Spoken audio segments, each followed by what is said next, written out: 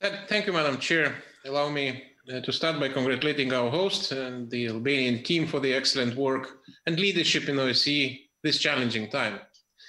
It may seem that international political and legal environment is sufficient for peaceful coexistence.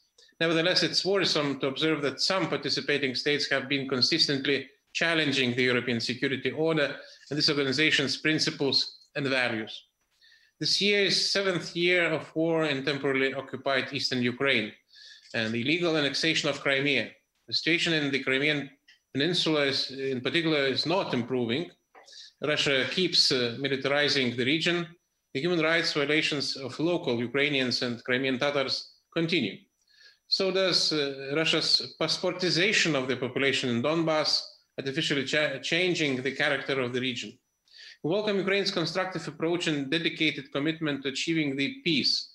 We also welcome initiative to create international Crimean platform. We reiterate our support for Ukraine's sovereignty and territorial integrity within its internationally recognized borders and urge international community to continue to stand firm regarding the non-recognition of Crimea's annexation. We call on Russia to demonstrate goodwill and seek political solution in full respect of Ukraine's sovereignty and territorial integrity. The tensions in the occupied Georgian regions of Abkhazia and Skhin, as well as recent flare-up over Nagorno-Karabakh, highlight the need for sustainable solution for protracted conflicts. The ceasefire between Armenia and Azerbaijan was an important step to prevent further loss of human rights.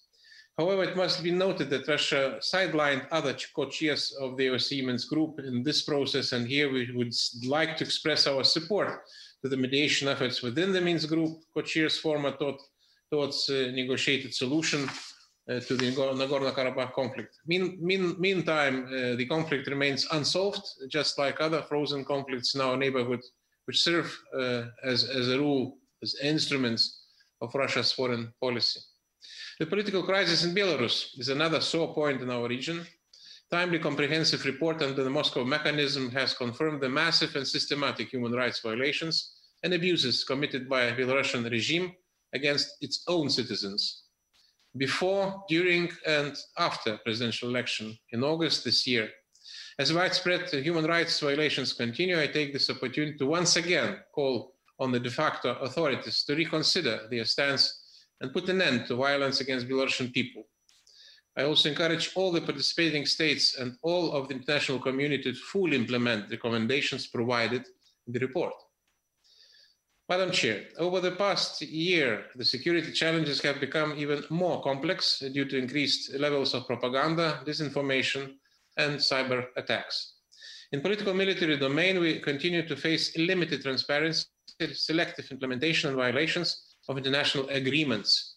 More than ever, we need to redouble our efforts to preserve and strengthen commonly agreed instruments. Lithuania invites all participating states and Russia in particular to engage and contribute constructively to Vienna document modernization for the sake of more trust, predictability, and security in Euro-Atlantic region. We value the Treaty to Open Skies as a legally binding instrument to promote military transparency and predictability. We regret to note that none of Russia's non-compliance issues, in particular as to the unilateral limitation of the flight distance over the Kaliningrad region, were resolved. Madam Chair, we are still far away from the perfect world. The security map of our region continues to face serious challenges and ongoing conflicts, but this is no excuse to give up trying. And finally, also let me wish big success to the incoming Swedish chairmanship.